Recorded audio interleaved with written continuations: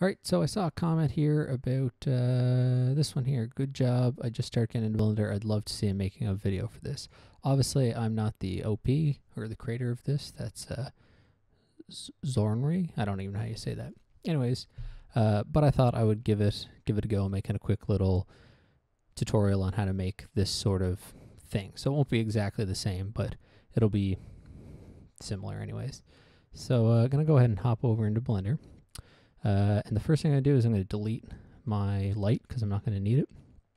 So I'm going to go ahead and I'm going to turn my cube into a plane. You could just delete the cube and create a plane from scratch, but the cube is already there. So I'm going to scale it up times 8 so that it fills the grid, just because that's the look I like. And I'm going to go ahead and name this ground, because keeping everything named properly is important. And with Blender, you got to go and name not just the object, but the object mesh data as well, which is a bit of a pain, but oh well. So then I'm going to go to the modifier stack, and I'm going to add a subdivision surface, change it to simple, and set its subdivisions for the view and for the render both to 5. So that'll give me lots of geometry to work with. Then I'm going to go ahead and add a triangulate underneath that, and that'll just, as you can see, triangulate that geometry. So what I'm going to do next is add a displace. Go ahead and add new texture and just call that waves. Now I think the guy who originally made this in a comment said that he used the ocean modifier, which works just as well. I'm just not familiar enough with it to play around with it. So what I just did there is I quickly added an empty. That's just Shift A, empty, plane axis. And then I'm going to reselect my plane here, my ground plane, and then on the displace modifier, I'm going to change it from local to object, and then just choose that empty. And we're going to use that to animate the motion of the ocean. So then I'm going to come up here to the texture panel, and I have my waves one automatically selected. I'm going to change it to clouds, just change the size to 1, and that's about it. I'm happy with that. So I'm going to make this a 48-second animation. So I'll set my end time to 48. And then I'm going to grab the empty. And as you can see, when I move it, it changes the displacement. So I'm going to hit with my frame set to 1 and with the empty selected, I'm going to hit I and insert a location frame. Then I'm just going to come down here and type in 48.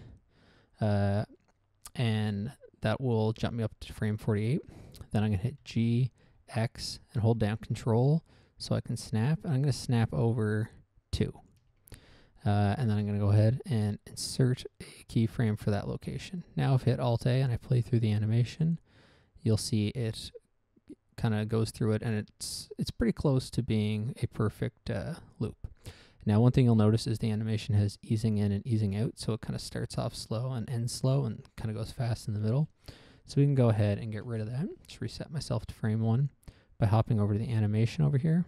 And just down here, if I select everything, so toggle A until you see the handles, and then just hit V and select vector, that'll make it so it has no easing on the animation, and it will play at the same rate the entire time.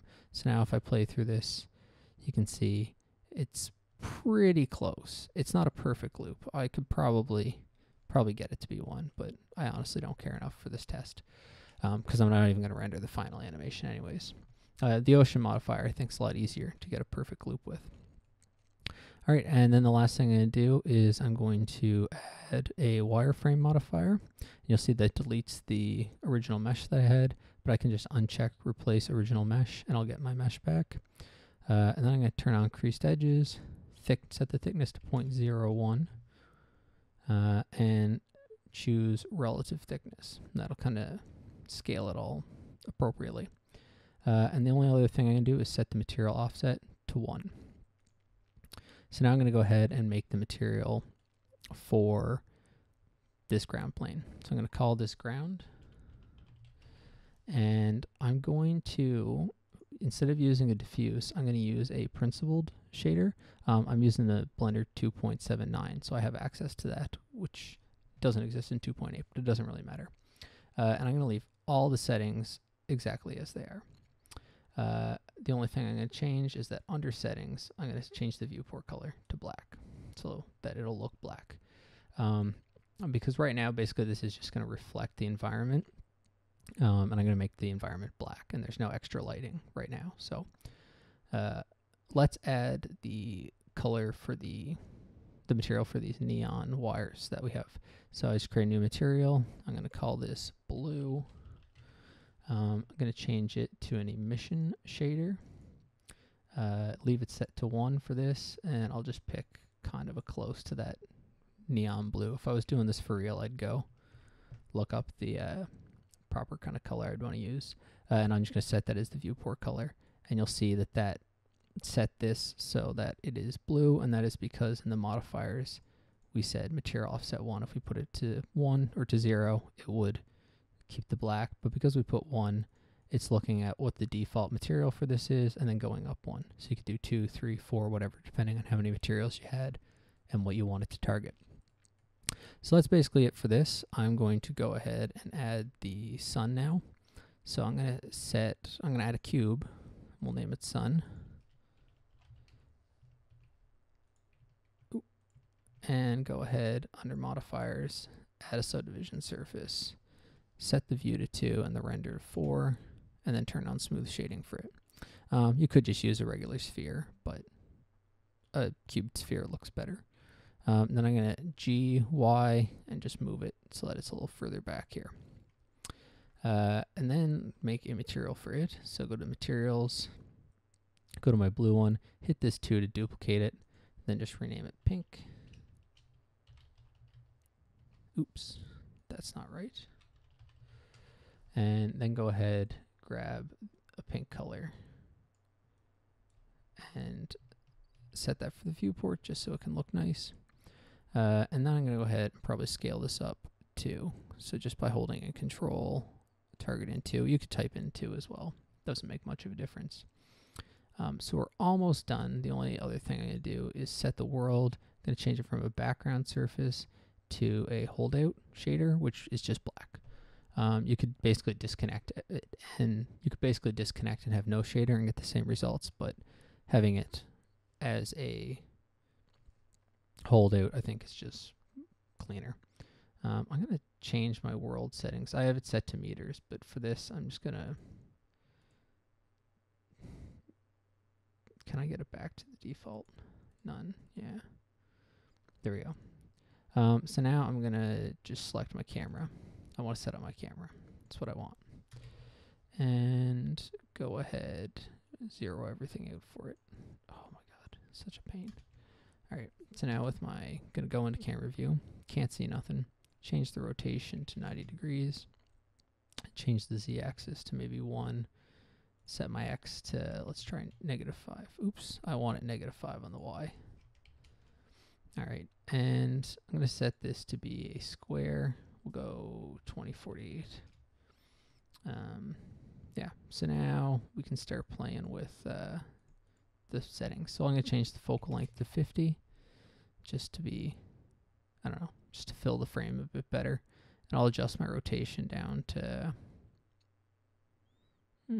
let's go to 80. And then I'm going to raise the sphere up 1. So it kind of fills the whole frame. And with that, we're pretty much done. So I'm just going to check out what my sample settings are here. I'm going to change, oh no, I'm using branch path tracing just because I find it to be a little faster. There we go. And I'm just going to set everything to 1 except for the diffuse. Render samples are at 64. Performance 256. I'm using my GPU, and we'll quickly do a render of this. Oh, I made a mistake already. I'm going to cancel this. I want my ground roughness to be 0.5. I forgot to set that because otherwise it'll be perfectly reflective. So this just makes it so that it's not perfectly reflective. Yeah, here we go.